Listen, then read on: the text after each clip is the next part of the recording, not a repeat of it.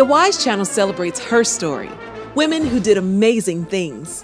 One rainy night in April 1777, a man on horseback brought a message to Colonel Henry Ludington, warning him British troops were about to attack.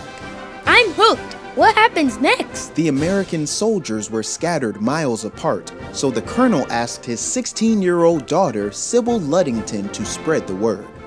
What would you do if you were her? I would ask the messenger to do it. He was tired from bringing the message. I'd send the soldiers a text. There was no texting in 1777. Was there email? It is 1777. Then I'd just make a YouTube video. There was no YouTube in 1777. No! That's impossible! So what did she do? What if I told you Sybil Ludington rode her horse all night long, traveling from town to town, warning soldiers all by herself? I'd say tell me more. Yeah! Tell me more, Mama! Sybil Ludington was the oldest of 12 children, so she was used to getting people's attention. Brother, come hither.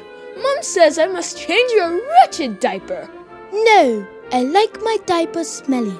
But this time was different. Sybil's town was in danger, and it was up to her to warn the soldiers so they could defend it. So Sybil got on her horse and gathered her father's troops. On the way, she warned the sleeping townspeople by banging on windows with a stick and yelling, "Wake up, y'all! It's about to go down!" Not quite, but whatever she said worked, because she called almost 400 soldiers to defend the city. This story sounds familiar.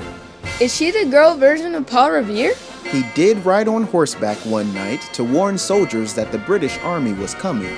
But Sybil did it all by herself, and she rode her horse more than twice as far. In many ways, she's not the female Paul Revere. Paul Revere is the male Sybil Ludington. Wow, that's deep, Ma. Her story reminds us girls can be brave, strong, and make history. Let's talk. What would you do if your parents asked you what they asked Sybil to do?